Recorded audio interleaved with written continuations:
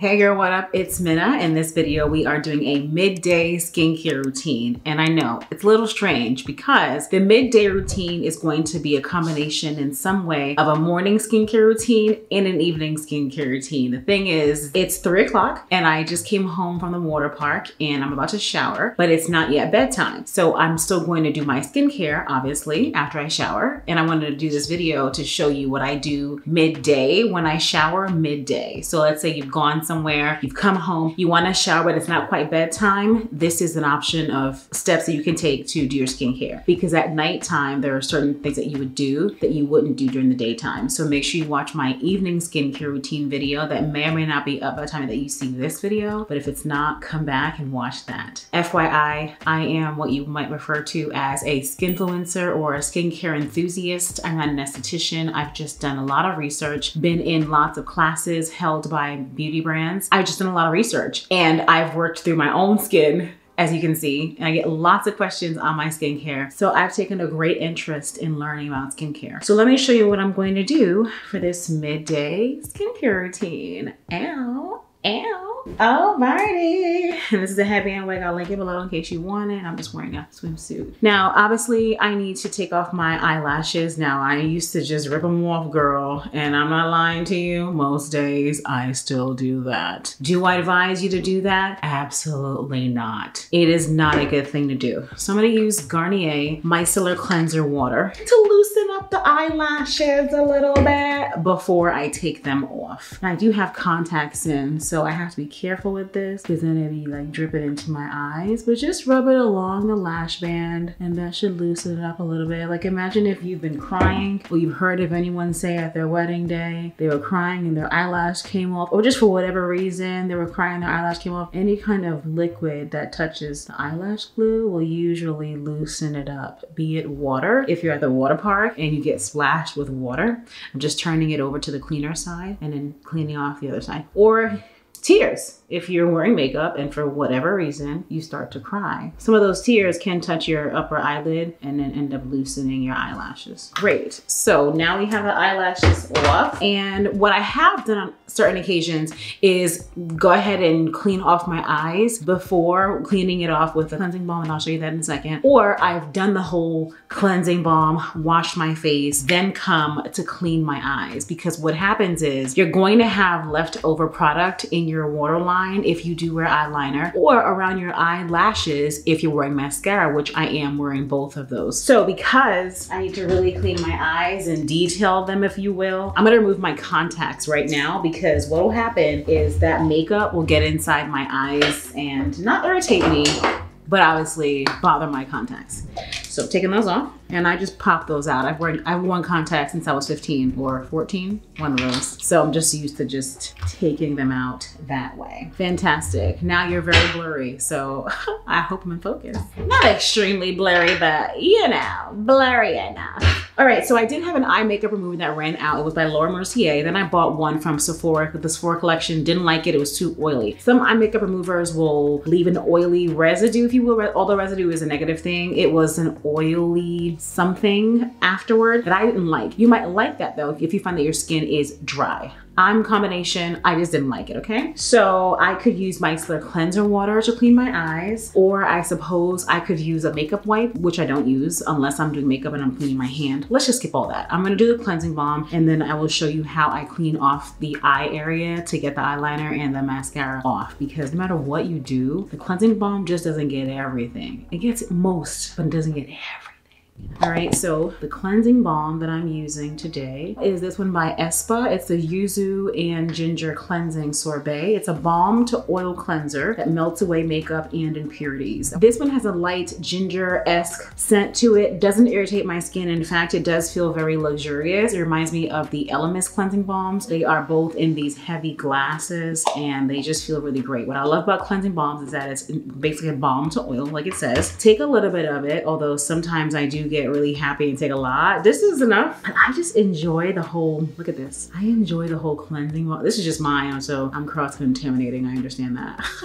This is so great. So put some in the palm of your hand and it feels really great. And then we are going to, let me get my face wash ready. So the face wash that I'm gonna use that I have right next to me is this Cetaphil Gentle Foaming Cleanser. Now, one thing I used to feel like I needed to do was use a harsh cleanser to clean my face. But when you're using a cleansing balm to break everything down, rubbing it first like this, and then rubbing it on your face, it's doing a lot of the work for you right away. So when it comes time to actually cleanse your face, there shouldn't be a lot that the cleanser needs to do. If you went in with a cleanser right away trying to wash your face, you will find that you have to wash your face like 6 times. And that's where you find people using actual cleansing wipes and makeup wipes and then the cleanser. It's just a lot. This I used to feel like was so messy. I didn't want to do it. Like, why would I want all this oil on my face? But honestly, this is the way that you really should be doing it. Ask any dermatologist or esthetician. You do want to make sure you're doing this. Now, even if you don't have any makeup on, let's say that you just have on an SPF, you still want to do this because you want to break down the SPF that is on your face before you actually wash your face. Now, that's because you should be using a gentle cleanser. So your gentle cleanser isn't going to be harsh enough or strong enough to break down your SPF. If you were using a harsh cleanser, then yeah, it's going to break down your SPF and it's going to leave you feeling dry. Whereas if you do this and then use a cleanser, you don't need the cleanser to be so harsh. I've grown to love the way that this looks, just so messy. It just looks like one even canvas. Whereas before we had dimension and color and all of that. All right, I cannot open my eyes because I got this really in my eyes because I'm trying my hardest to break down the mascara and the eyeliner. I don't have any eyeshadow on today, but if I did, I'd be wanting to break that down as well. Go into the hairline because I do put my contour in the hairline. Now, normally what I do is I will take a handful of the cleanser and then go in the shower and then do this part and then rinse and then wash my face and then shower. But sometimes I do this here too. I'll do the cleansing balm here, wash my face here, do my skin. It just depends on what's going on. But I am going to wash my face at the sink to show you the whole shebang. Really want to break all this down, girl.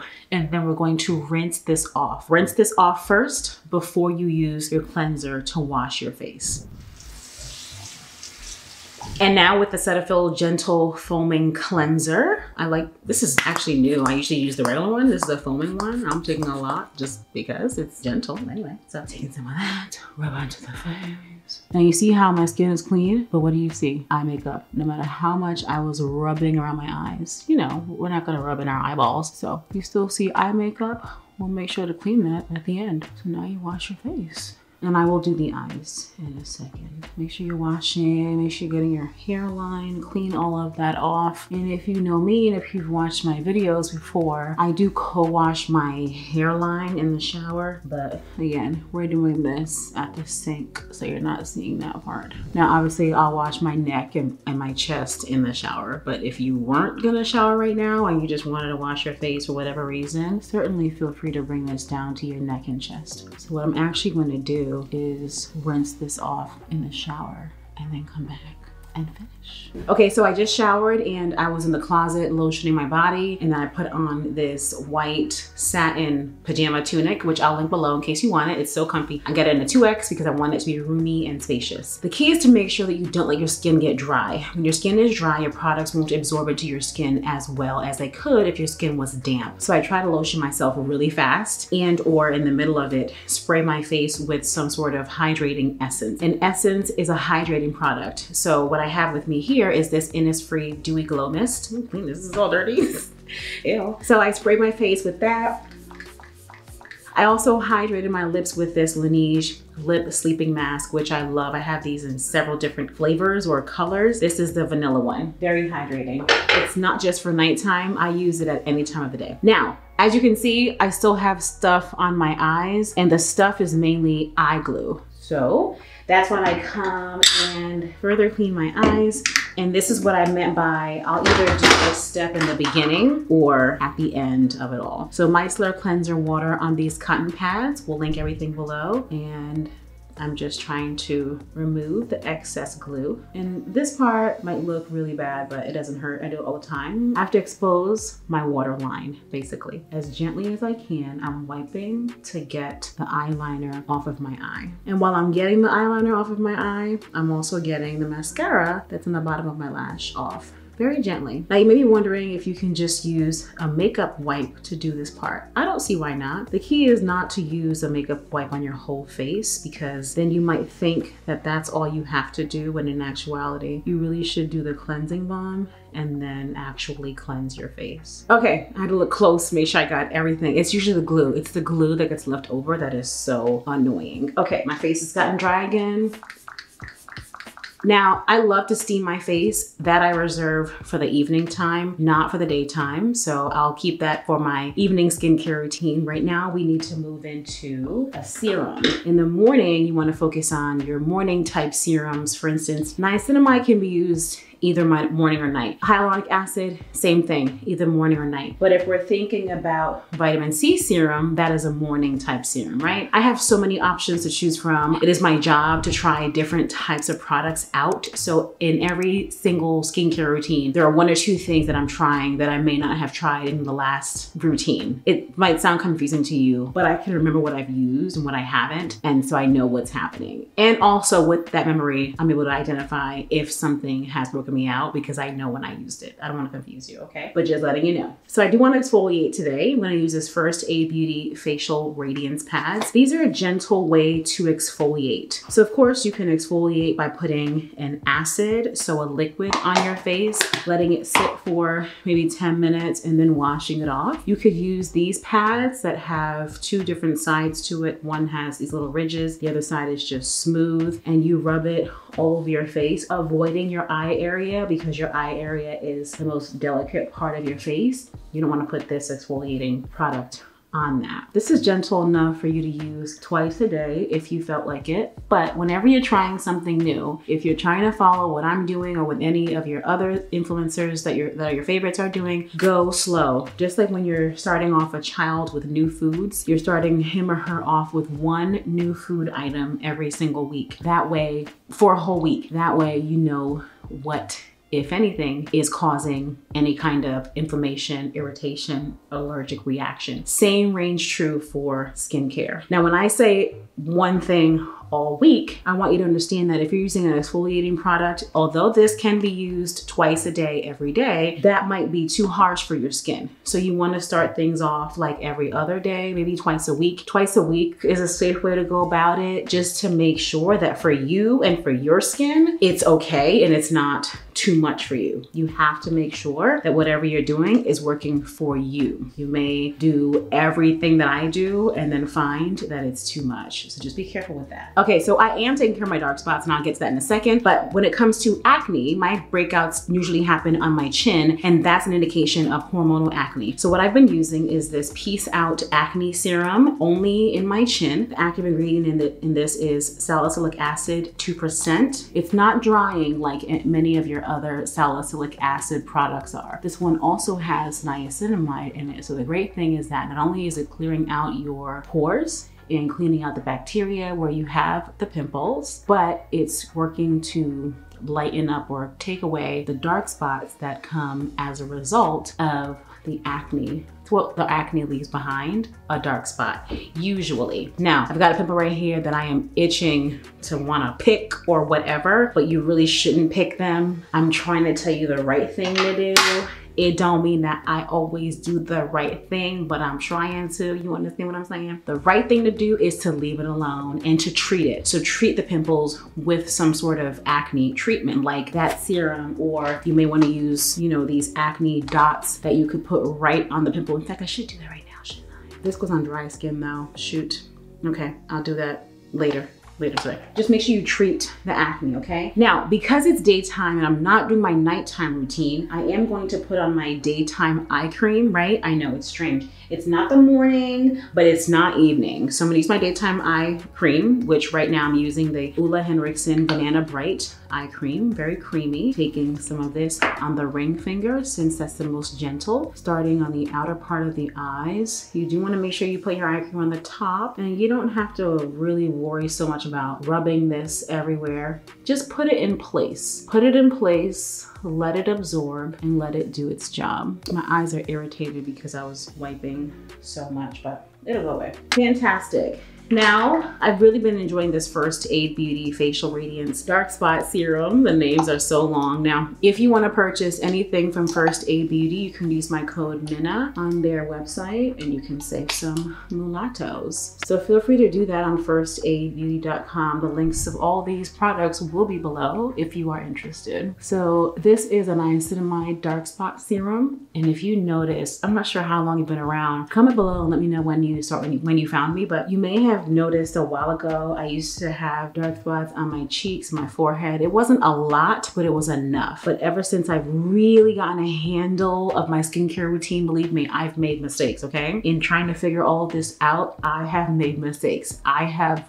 like ruptured my skin and I have rosacea, so just forget about it. Like I've used stuff and I'm like, oh no, my skin's starting to itch. Oh no, I'm having a reaction. Oh no, look at my face, right? So I've been there. But ever since I've gotten everything down, your girl don't have many dark spots. The area that I do get them is my chin because that's where I get the breakouts. And then I sit here and I'm picking and punching and all these things. Don't do that. I'm gonna work on not doing that. Let's work on that together, okay? Together, so that when the pimple goes away, because we're treating it the right way, we maybe won't have the dark spots as a result. I don't know, is that the case? When you don't mess around with your pimples, will it go away without leaving a dark spot? That's a question. I'm gonna figure that out. I hope the answer is yes. Gotta figure that out.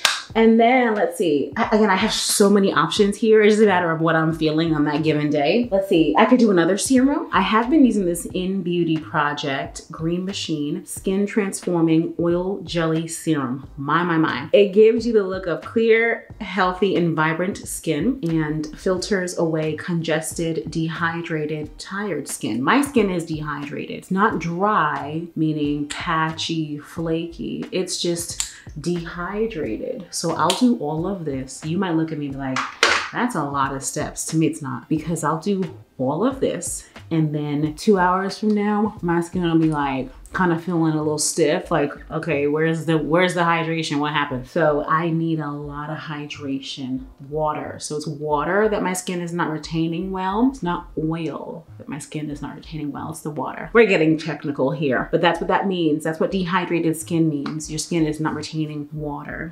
Now, after that, we do need SPF, and sometimes I'll use a moisturizer that has SPF in it. Other times I'll do moisturizer and then the SPF separately. It really depends on what I have here, what I finished, what I'm trying out, so on and so forth. But whatever floats your boat, do that, okay? Be it a chemical SPF or a mineral SPF. And take a look at this picture here to explain those things to you. I prefer to use a chemical SPF because I don't want to have to play around with whether or not I'm gonna have a white cast. Like, I don't have that time, you see what I'm saying? So I go with chemical, and I haven't found any issues with that. Let me use this. Oh, I don't know. See, one thing to also think about is how your products are going to react to one another. So what I'm saying is, because I'm using this Believe Beauty Hydrating Gel Cream, and this is my 3rd day using it, but I normally use it at nighttime. It isn't that hydrating for me, for my level of dehydration. It is not that hydrating, but I'm still working through it and seeing what combination of products works best with this to really get a sense of whether or not I like it or love it or don't like it. So the reason why I'm saying that is because this cream obviously does not, oh, it says it. It's a refreshing gel that offers lightweight hydration. No wonder.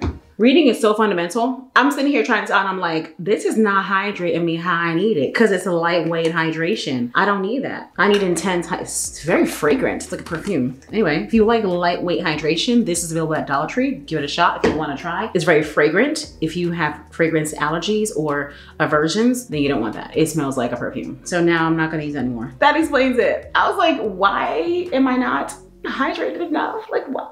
All right, so I am gonna use the Supergoop Unseen Sunscreen SPF 40, but I need a moisturizer. See, you do your serums, then your moisturizer, then your SPF. Or you do your serums and your moisturizer / SPF. Depends on what you are actually using. I was using the SPF moisturizer and sunscreen by Supergoop, but I finished it and now I'm trying the unseen one, but I need to find my moisturizer. So the other moisturizer that I have here with me is the Sunday Riley Vitamin C Rich Hydration Cream. This is a moisturizer with vitamin C, nothing wrong with that. So let's do that and then we'll do unseen sunscreen on top. See, already, my skin feels dry. Like already, I feel like I could use more hydration. Not even kidding. You know what? I'm taking more of this cream because I'm not even lying to you. My skin feels like it just inhaled everything that I just put on it. So that tells me that I should have and could have used hyaluronic acid. Hyaluronic acid draws in moisture. So I like to layer that on, 2 layers of that, and then do a moisturizer. And it feels really, really good. That's good for morning or nighttime if you find that your face is dehydrated. And the thing is, you know, when I do my makeup, I like to be matte, right? But that has nothing, in a sense, to do with this. And what I mean is, I still want to be uber hydrated because my face is dehydrated. But once I've gotten all of this hydrated, when I wait 20 or so minutes for it to absorb well enough and then go do my makeup, then I can do my mattifying primer and my mattifying foundation and go on from there. So it's totally okay for you to want a matte look, but then still hydrate your skin. You want your skin beneath the matte foundation to still look good, okay? All right now, do we see hydration? Yes, we do. Fantastic. Now the last part is the Supergoop Unseen Sunscreen. This morning, this is waterproof and sweat resistant. This morning I felt like I put too much. You're supposed to do the 2 fingers. This formula is just so, I don't know, man.